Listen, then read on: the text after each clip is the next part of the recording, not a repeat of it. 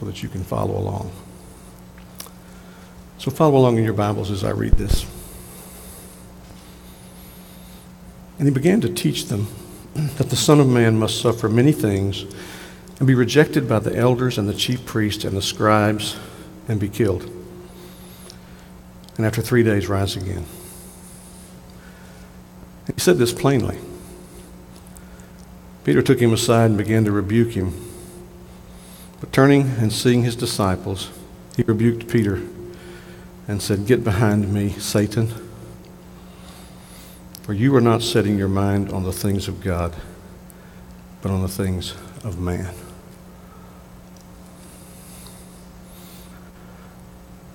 I don't know that Jesus says a harsher thing.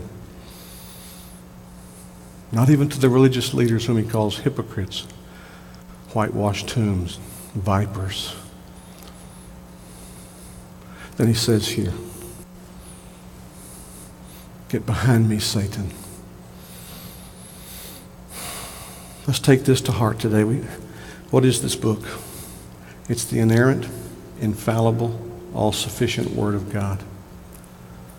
Oh Lord, teach us from your book today.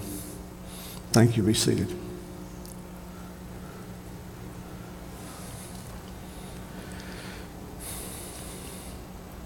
Last week we looked at what we call the Great Confession. I say we call it. That's what commentators through the years have called it.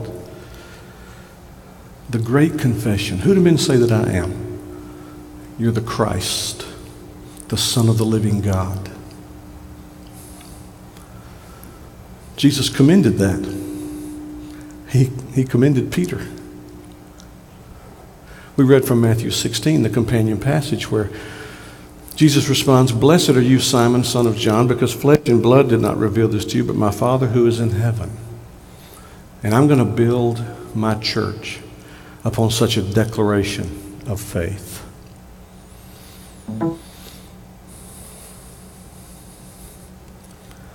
After that confession, we told you, verse 30, remember, says he strictly charged them to tell no one about him. You've got to feel the tension here. On one hand, he asks them, who do people say that I am? Who do you say that I am? And Peter blurts it out. And you would think he would have said, "Now go and tell everyone you see that truth." But he doesn't. In fact, he follows Peter's confession in both Matthew and Mark's account, strictly charging them to tell no one about him. You know, I've meditated on these passages through the years. At times in my life when I've not been as faithfully sharing the gospel with those I encounter as I should. And I think these fellows had to have something bottled up inside of them. They had seen the miracles of Jesus. And now, when Jesus presses them, what are you hearing from the crowds? Well, they think you're some kind of a ghost, really. They're Elijah or John the Baptist or one of the other prophets who's already dead. They think you're something of a ghost, that you've somehow come back to life. One of these characters has come back to life and you are the embodiment of them. What about you? I told you last week we've got to be clear on that. We can't be fuzzy on who Jesus is. We cannot accept as acceptable just because someone says, "Well, I think he's a good man." He was a good man. But he doesn't want to be known as a good man. And so there's this, what we call this messianic secret that he keeps from the general public. And really and truly, as we we weave the Gospels together, Matthew, Mark, Luke, and John, he hasn't really told them at this point what he's about to tell them. And I think I can assure you, when Peter said, "You're the Christ, the Son of the living God," that he was not declaring that in anticipation of a bloody trial, of unspeakable scourging and mocking, of a cross weighing down on Jesus so much that a stranger from the crowd had to be grabbed and pulled out to carry the beam. Peter spoke the truth, but didn't understand the full context of what he was saying. But in these verses before us now, Jesus begins to unveil himself. He responds to a declaration, a confession, if you please. He responds to that by beginning to lift the veil and let them see what's ahead of them.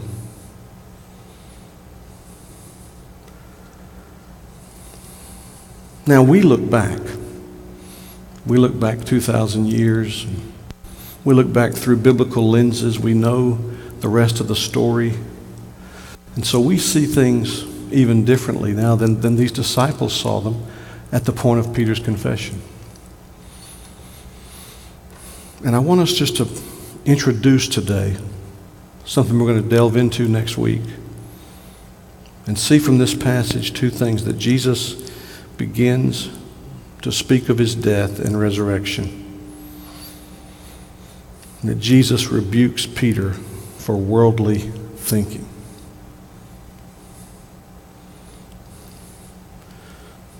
He begins to teach them. Here's the confession.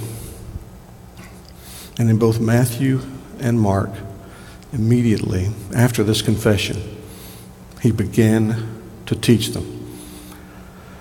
Which meant he wasn't going to tell them just once. He was going to say it over and over.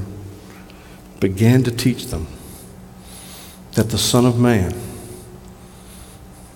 one of his favorite designations of himself, the Son of Man, Daniel's description as the one who was coming.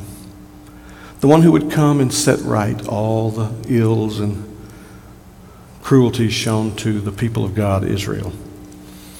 The Son of Man must suffer many things and be rejected by the elders and the chief priests and the scribes and be killed. And after 3 days rise again. That was difficult to hear. It would be difficult, folks, if we had a missionary in our midst who would come to visit us and share with us about the work of God going on in one of the difficult places in the world. And then when they were getting ready to leave, said, "Now, I'm going back to such and such a place. And I know what awaits me there.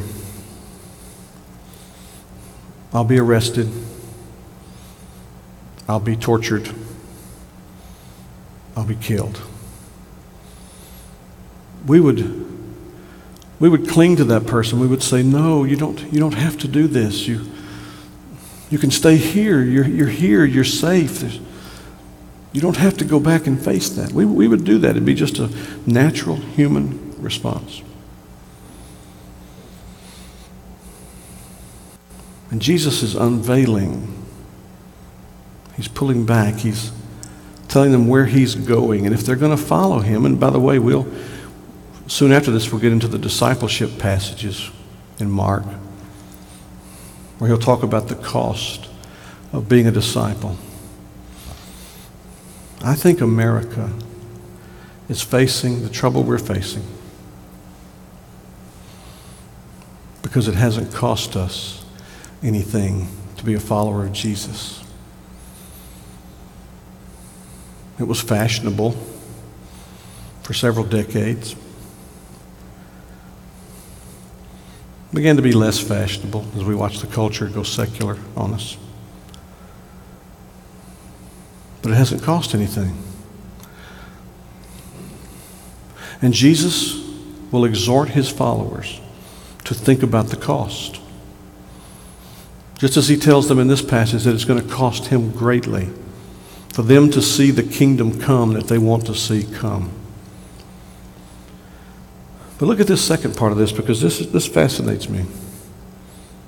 Jesus rebukes Peter for worldly thinking. Matthew tells us a little more about Peter taking Jesus aside. Look at verse 32b. Peter took him aside and began to rebuke him. Peter began to rebuke the Messiah. Peter began to rebuke the Christ. Peter began to tell him that that was not the way it needed to happen.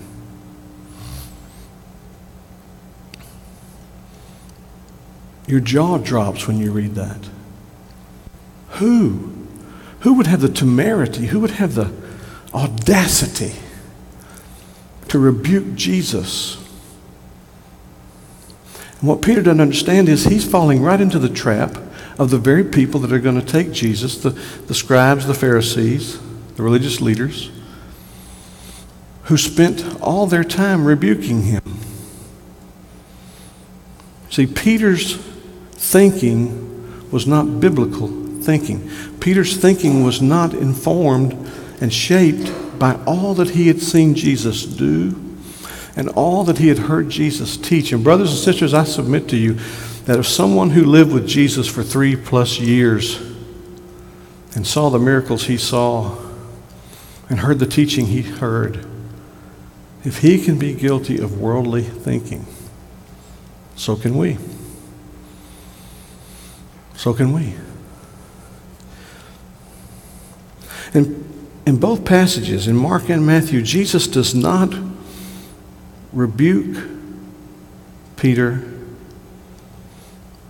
for trying to hold him back from his mission. He'll tell Pontius Pilate later on, no one takes my life from me. I lay it down, I take it up. Any authority you imagine you have, Pilate, is derived authority. You have no authority except that which is given from above. So, you see, Peter couldn't stop Jesus from his mission. But what he did do was he exposed in himself worldly wisdom. It is not coincidental that John Bunyan, in his immortal Pilgrim's Progress, has Christian, the main character who has a burden on his back, his burden of sin, that he introduces Christian to someone named Mr. Worldly Wise Man. Mr. Worldly Wise Man. Mr. Worldly Wise Man is alive and well today and will get us to reason in what seems reasonable to us, but may not be the product of biblical thinking. We'll deal with this a little more next week, but just real quickly before we close. There's a principle in the scripture, and we discussed this the other day at our pastoral ministries team meeting, that you do what is right. And you get your idea of right from the scripture. You do what is right simply because it is right. Whether it feels right or not, follow me here. Because if you will keep on doing what is right simply because it is right, God will bring the attending emotions to that. One of the devil's snares to believers is, do you feel like it? Do you not feel like it? And we'll actually get believers to get caught up in a fog on issues that are clearly set forth as command or prohibition or principle or precept. He loves to do that. And I think we're going to take away several things from this passage next week, Lord willing.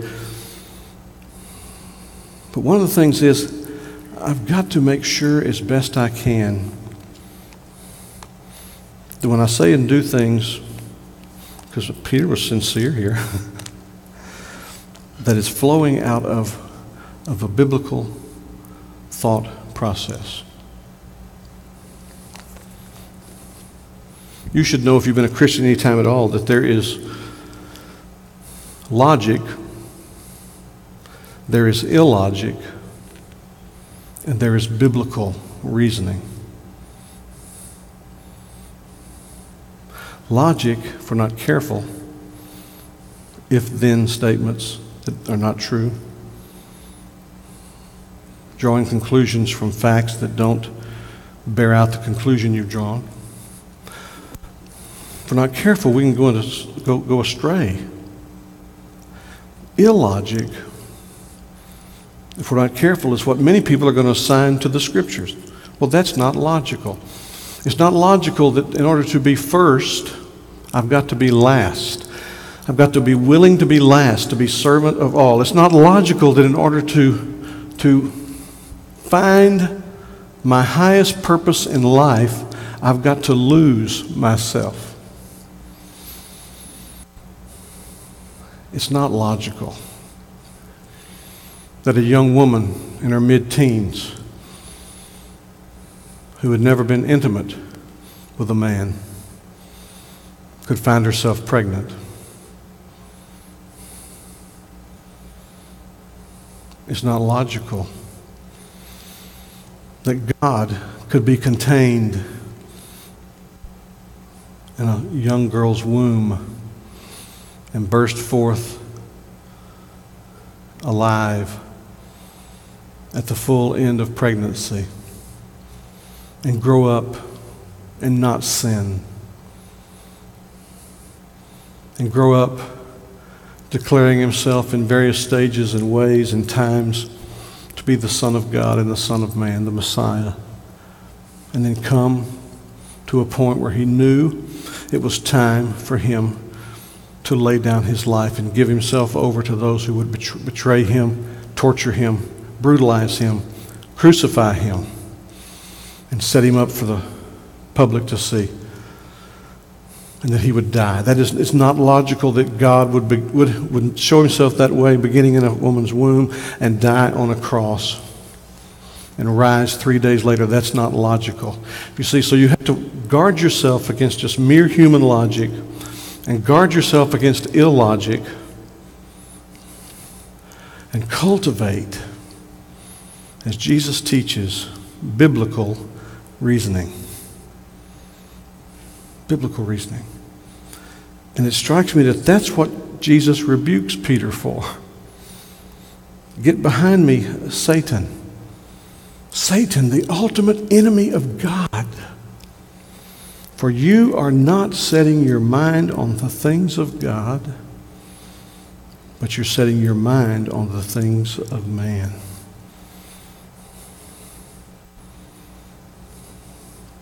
Paul said,